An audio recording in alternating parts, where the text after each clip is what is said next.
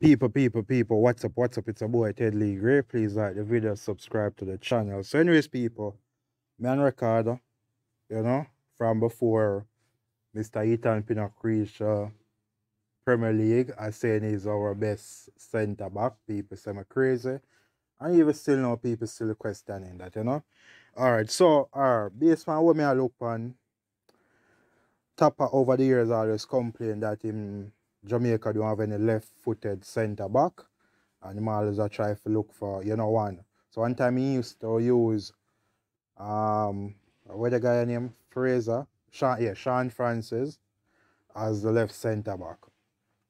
That never worked out. One time he used to try to prop up Upston Edwards as our best left-footed centre back, but that never worked out for some reason.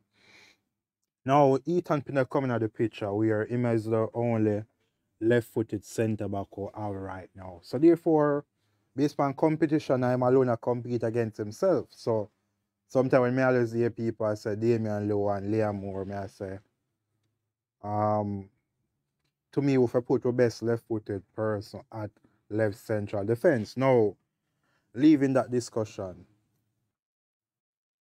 Kemar Lawrence, recently, for the past 6 matches for Toronto FC, he's playing at centre back. Whether it's a 3-man and 3 at the back or 4 at the back, he's playing at centre back. And to me, his statistics are good.